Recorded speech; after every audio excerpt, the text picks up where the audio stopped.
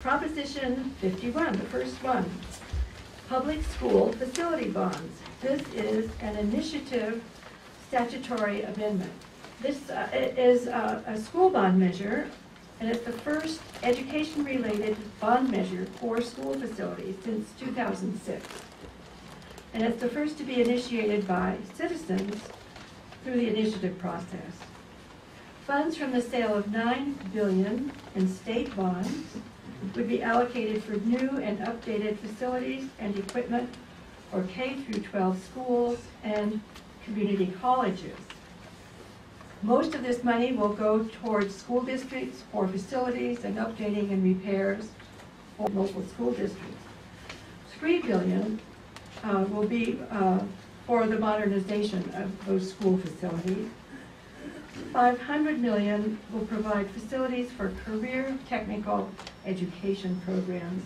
$2 billion are set aside for community college facilities. And the fiscal impact, state costs of about $17.6 billion to pay both the principal, the $9 billion, and the interest, $8.6 billion on these bonds.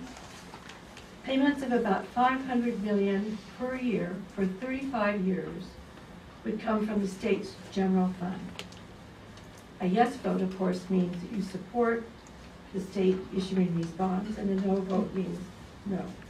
In support, Proposition 51 is supported by a large group of statewide educational leaders and organizations and by construction trades organizations. The arguments for: many of our community colleges, high schools, and elementary schools, especially in the state's poorer school districts, need maintenance or replacement. Proposition 51 would be fiscally responsible and contain many taxpayer protection and accountability measures. Improving and expanding community colleges would make affordable education accessible to more California residents, including veterans.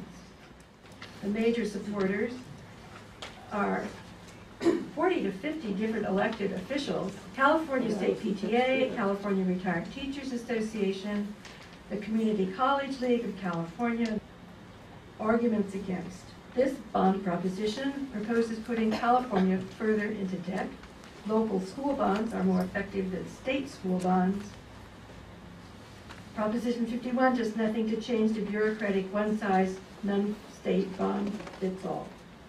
And the opposition includes the Libertarian Party of California, California Peace and Freedom Party, and the California Taxpayers Action Network.